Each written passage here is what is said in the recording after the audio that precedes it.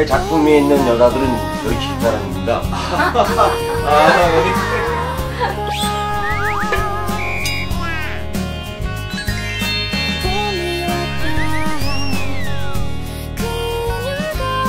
이게 정말 꽃잎하고 나무잎으로 만든 거예요? 그럼요. 제가 자르고 붙이고 해서 다 그렇게 만들었죠.